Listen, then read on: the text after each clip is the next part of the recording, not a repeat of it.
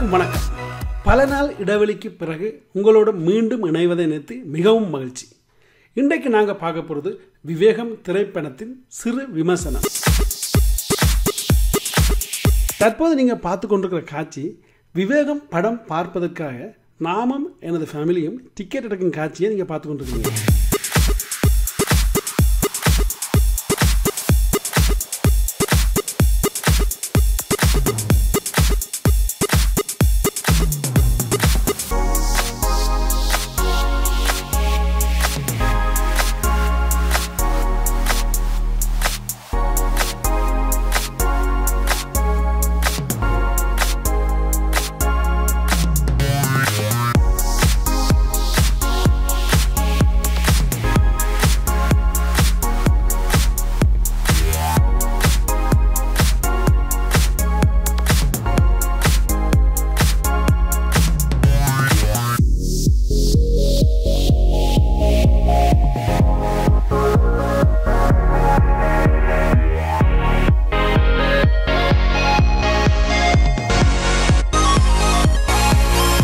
இப்போ வாங்க இந்த திரைப்படத்தின் கதை என்னென்று பார்ப்போம். அதாவது ஒரு சில படங்கள் காதல் கதையாக இருக்கும், ஒரு சில படங்கள் ஃபைட்டிங்காக இருக்கும்.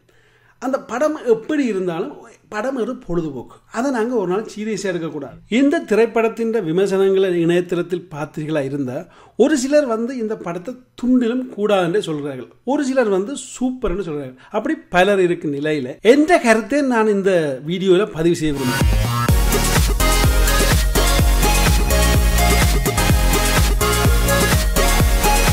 இந்த படத்தின் கதையை பார்த்தீங்களா இருந்தால் ஈழத்தமிழற்ற கதை தான் இந்த படத்தில் இருக்குது. அதாவது மறைமுகமாக சொல்லப்படுகிறது விடுதலை புலிகள் எப்படி அழிக்கப்பட்டார்கள், அதாவது தலைவர் என்னும் இருக்கிறார் மீண்டும் வருவர், அதாவது தலைவரும் அவரின் மனைவியும் மீண்டும் வருவார்கள் என்றொரு வழியில் இந்த படத்தின் கதை போகுது.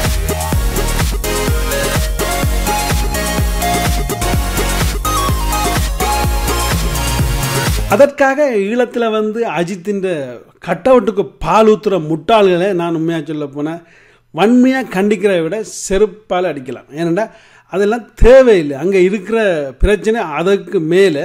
ஆனால் அதையும் தாண்டி இப்படியான விஷயங்கள் செய்கிறதுக்கு இன்னும் அங்கே இளைஞர்கள் முன்வாரார்கள். ஏன் ஏற்கனவே நீங்கள் எல்லாரும் பார்த்துருப்பீங்க, ஃபேஸ்புக்கில் ஒரு முஸ்லீம் சகோதரர் கிளீனை அவைகளை பற்றி கிழிச்சு வச்சிருக்கிறார். மற்றபடி பார்த்தீர்களா இருந்தால் இந்த திரைப்படம் சூப்பர். ஆனால் இந்த திரைப்படம் தமிழர்களுக்கு ஒரு சிலருக்கு விளங்காமலும் இருக்கலாம். ஏனென்றால் இது அமெரிக்கன் ஸ்டைலில் படம் எடுக்கப்பட்டுள்ளது என்ற கருத்து. இந்த திரைப்படத்தை நீங்கள் பார்க்கலாம், என்ஜாய் பண்ணலாம். நன்றி, வணக்கம். மீண்டும் இன்னொரு புதிய வீடியோவில் சந்திப்போம்.